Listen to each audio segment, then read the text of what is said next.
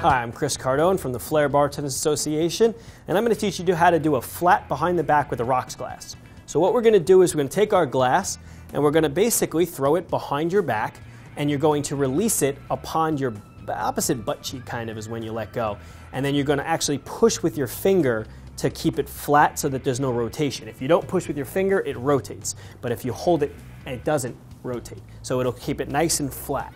Now the idea behind a flat is you want to be able to put liquid in there and not spill it, or ice and not spill the ice to do a flat.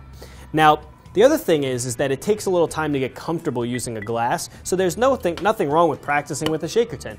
It's a little different weight-wise, but most rocks glasses are going to come in different weights anyway, so you're going to have to get used to the weight as you practice with the particular glass that you are using. Some of them have weight on the bottom, some of them don't, some of them are a little different shapes and sizes, so it just takes some practice and some time.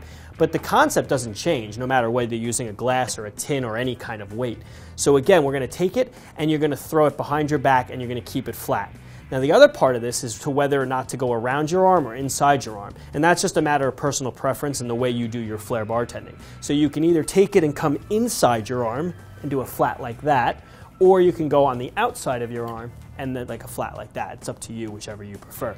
To looking at it from behind, we're going to take our glass, we're going to bring it around, we're going to release it at this point, push with our finger so that it doesn't rotate, and let it come up flat. So that's how you do.